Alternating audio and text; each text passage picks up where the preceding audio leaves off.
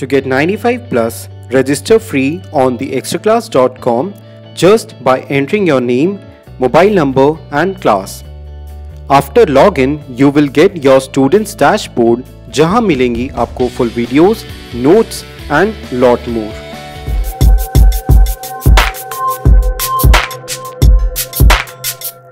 Hello and welcome to the ExtraClass English. और आज हम करने वाले हैं फ्लेमिंगो बुक का 4th chapter the rattrap bye Selma लाgerlof. इस स्टोरी के थ्रू ऑथर 2 मेन चीज़ें कन्वे करना चाहती हैं. That is the themes of the story. Let's have a look. So the first thing is essential goodness present in everyone, यानी कि सबके अंदर कहीं ना कहीं अच्छाई छुपी होती है. And second is kindness and compassion can change anyone, यानी कि किसी के भी प्रति अच्छा बिहेवियर करने से हम उस इंसान को बदल सकते हैं. रैट्रैप का मतलब होता है चूहेदानी, जो आपके घर में भी इस्तेमाल करी जाती है चूहों को पकड़ने के लिए.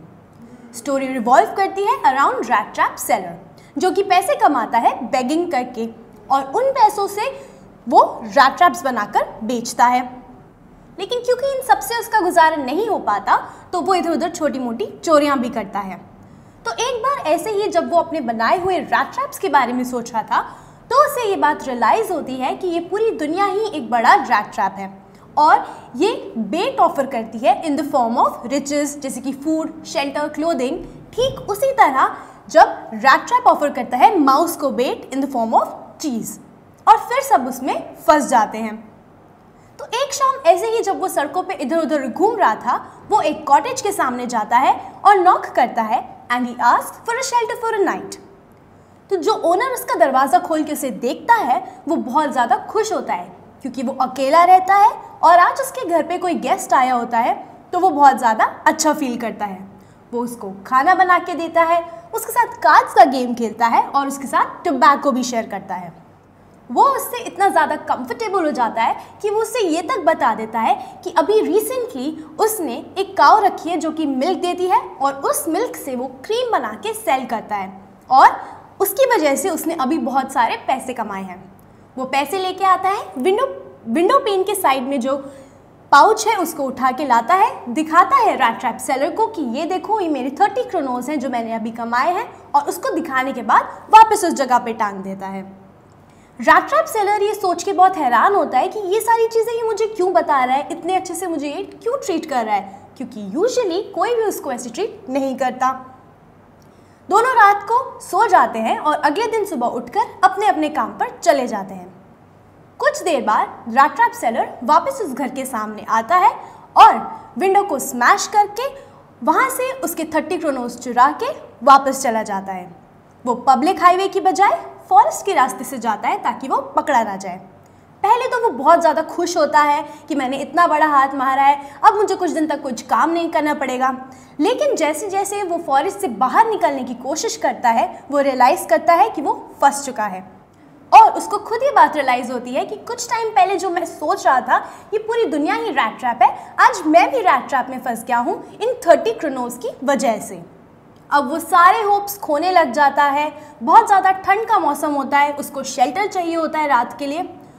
कुछ दूर से उसको ज़ोर ज़ोर से थंपिंग की आवाज़ आती है. थंपिंग का मतलब होता है ज़ोर ज़ोर से लोहा पीटना. जब वो देखता है तो उसे नज़र आता है कि वहाँ एक आयरन मिल है. वो अंदर जाता है और आग के पास जाके सो जाता है. थोड़े टाइम बाद उस मिल का ओनर वहाँ पे आता है और उसे देखकर उसके पास जाता है. जैसे ही वो इस पेडलर की या रैट्रैप सेलर की हैट हटाता है उसे ऐसा लगता है ये उसका पुराना जानकार है जिसका नाम है निल्स ओलफ, जो कि सेम रेजिमेंट में ऑफिसर था जिस रेजिमेंट में आयरन मास्टर भी था. वो उसे घर पे इनवाइट करता है और कहता है कि मैं और मेरी डॉटर ये सोच ही रहे थे कि क्रिसमस के टाइम पे हमारे साथ कोई गेस्ट होता तो कितना अच्छा लगता, तो अब तुम आ गए हो तो चलो मैं तुम्हें अपने साथ ले जाऊँगा. रैट्रैप सेलर उसे अपना सच नहीं बताता क्योंकि ऐसा लगता है उसे कि अगर ये समझ रहा है कि मैं उसका पुराना दोस्त हूँ तो शायद ही मुझे पैसों से मदद करे. लेकिन वो उसके साथ चलने से मना कर देता है क्योंकि उसे डर है कि वो पकड़ा जाएगा. आयरन मास्टर थोड़ी देर बाद वहाँ से चला जाता है और अपनी बेटी एडलावेल मैनसन को वहाँ भेजता है, जो किसी न किसी तरह से उसे कन्विंस कर लेती है अपने साथ घर चलने को. वो समझ जाती है उसके चेहरे को और उसके जेस्चर्स को देखकर कि ये या तो जेल से भाग के आया है या फिर कहीं से चोरी करके आया है। लेकिन फिर भी वो उसको घर लेके जाती है, वो उसको खाना खिलाते हैं और जब वो साफ सुथरा होके अच्छे से तैयार होके डाइनिंग टेबल पे वापस आता है खाना खाने के लिए, तो आयरन मास्टर समझ जाते हैं कि ये वो इंसान नहीं है जो मैं इसे सोच रहा था और वो कहते हैं कि तुमने मुझे धोखा दिया है, इसलिए मैं शेरिफ को बताऊंगा। रैट्रैप सेलर ये सोचकर बहुत गुस्सा होता है और कहता है कि मैं अपनी मर्जी से यहाँ नहीं आया हूँ, तुम मुझे अपने आप यहाँ लेके आए हो। एडला विलमैनसन अपने फादर से कहती है कि देखो कोई बात नहीं, क्रिसमस का टाइम है, हमें किसी की मदद करनी चाहिए। कितने टाइम से पता नहीं ये ढंग से सोया नहीं होगा, घूम रहा होगा, तो ये जब चाहे यहाँ जा सकता है, जब चाहे यहाँ पे वापस आ सकता है, हमें इसके साथ बुरा व्यवहार नहीं करना चाहिए। तो रैट्रैप सेलर ये सारे व्यवहार देखकर एडला विलमैनसन का और उसके फादर का बहुत ज़्यादा शौक हो जाता है और सरप्राइज भी हो जाता है कि उसके फादर का नेचर कितना डिफरेंट है और एडला का नेचर कितना ज़्यादा डिफरेंट है, क्योंकि वो सच्चाई जानने के बाद भी उसको इतने अच्छे से ट्रीट करी है। She treats him like a captain. अगले दिन क्रिसमस मॉर्निंग पे एडला और उसके फादर दोनों चर्च जाते हैं और वहाँ जाके उन्हें पता चलता है कि किसी रैट्रैप सेलर ने 30 क्रोनोस चुराए हैं एक ओल्ड मैन या फिर क्रॉफ्टर से। वो भागकर घर आते हैं क्योंकि उन्हें ये बात पता चलती है कि ये वही इंसान है जो हमारे घर पे रुका हुआ है। तो जैसे ही वो वहाँ पहुँचते हैं, वो सर्वेंट से पूछते हैं कि क्या तुमने किसी रैट्रैप सेलर को यहाँ से जाते हुए देखा है? तो सर्वेंट बोलता है कि हाँ, वो गया तो है, लेकिन वो अपने साथ कुछ नहीं लेके गया। इनफैक्ट वो एक पैकेट छोड़ के गया है। एडला विलमैनसन जाके उस पैकेट को देखती है और उसके अंदर नज़र आता है कि एक रैट ट्रैप के अंदर 30 क्रोनोस रखे हुए हैं और साइड में एक छोटा सा नोट भी है जो कि एडला विलमैनसन के लिए है। एडला उसे पढ़ती है कि उसमें ये लिखा है रैट्रैप सेलर ने कि वो बहुत ज़्यादा ऑनर्ड फील कर रहा था जिस तरह से एडला विलमैनसन ने उसे ट्रीट किया। उसको एक पेडलर से एक कैप्टन के लेवल पे उसने रेस किया, इसीलिए इस क्रिसमस वो उसको शर्मिंदा नहीं करना चाहता कि तुमने एक चोर को अपने घर में जगह दी थी और इसीलिए ये पैसे जो है मैं लौटा रहा हूँ ताकि तुम उस क्रॉफ्टर को दे दो। तुमने मुझे मेरे अंदर की अच्छाई को जगाने के लिए मजबूर किया और इसीलिए मैंने अब डिसाइड कर लिया है कि मैं ये वाले रास्ते चोरी के छोड़ दूंगा। और स्टोरी यहाँ पे ख़त्म हो जाती है। Let's have a look at the character sketches first. तो फर्स्ट कैरेक्टर स्केच है रैट्रैप सेलर का, जो कि एक पुअर वैगाबॉन्ड था, यानी कि गरीब था, इधर उधर ढूंढता रहता था खाने के लिए, बैक करता था। ही लिव्ड अलोन, अकेला रहता था। रिजॉर्टेड टू पिटी थीवरी, यानी कि जब उसका गुजारा नहीं हो पाता था वो छोटी मोटी चोरियां भी कर लेता था। And he was never treated kindly by the world, यानी कि कभी भी लोगों ने उसको ढंग से ट्रीट नहीं किया था और इसकी वजह से उसको ये बहुत अच्छा लगता था सोचना कि ये पूरी दुनिया एक रैट ट्रैप है और उन लोगों के बारे में सोचना उसे बहुत अच्छा लगता था जो इस रैट ट्रैप में फंस चुके हैं या फंसने वाले हैं। नेक्स्ट देखते हैं character sketch of the old man या फिर क्रॉफ्टर। ओल्ड मैन अकेला रहता था और इसीलिए वो बहुत ज़्यादा खुश था कि उसके घर पे कोई गेस्ट आया है उसको अकम्पनी करने के लिए, और वो इतना ज़्यादा खुश था कि उसने अपने कॉन्फिडेंसेस के बारे में भी बता दिया उस रैट्रैप सेलर को, that is his 30 Kronos. Next is he worked eight रामसो iron works. Old man rattrap seller को बताता है कि पहले वो रामसो आयरन वर्क्स में काम करता था, लेकिन क्योंकि अब वो इतनी मेहनत नहीं कर पाता इसीलिए ही रिजॉर्टेड टू काऊ से जो मिल्क मिलता है उसकी क्रीम को बेचकर अपने पैसे कमाना। Next let's have a look at the character sketch of the iron master. So iron master was the owner of रामसो iron works. वो बहुत ही ज़्यादा हार्ड वर्किंग था क्योंकि इतनी रात रात को आके भी वो इंस्पेक्शन करता था कि काम ढंग से चल रहा है या नहीं। एंड ही वॉज इम्पल्सिव, क्योंकि बिना सोचे समझे, बिना उस इंसान को जाने उसने रैट्रैप सेलर को अपने घर पे इनवाइट कर लिया सिर्फ इस बेसिस पे क्योंकि उसको आग की लाइट में उसको धोखा लगा कि ये मेरा ओल्ड एक्विंटेंस है।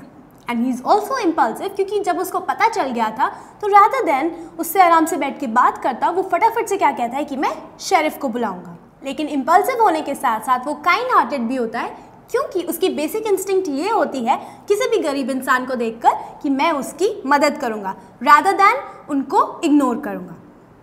Last, let's have a look at the character sketch of Edla Wilmanson.